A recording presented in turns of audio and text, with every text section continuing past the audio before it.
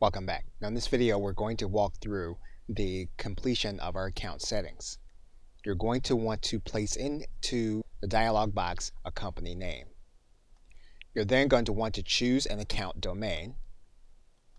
And if you already have a landing page completed, you can select it.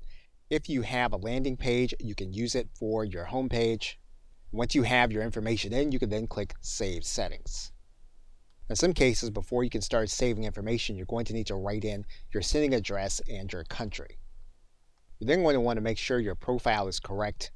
You will have a photo inside, and that will typically be based on your Gravatar if you're using an email address connected to your WordPress account.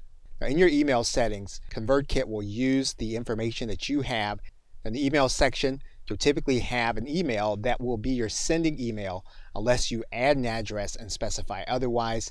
You'll see your address, which is going to be required for sending and will be at the bottom of your emails as a reply address. Now, one of the things that you can do is to verify your domain in order to make sure that your emails will be deliverable.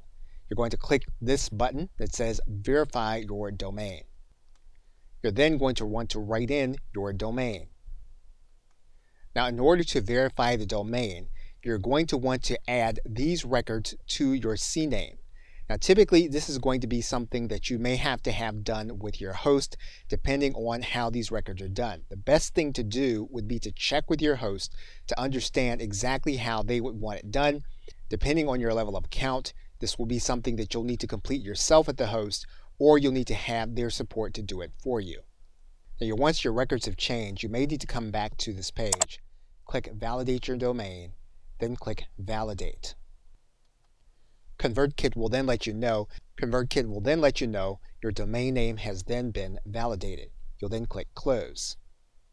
Now, in terms of custom domains, you'll need to have a landing page first, and we'll be doing that in another video. Okay, so with that, thanks, and I'll see you in another video.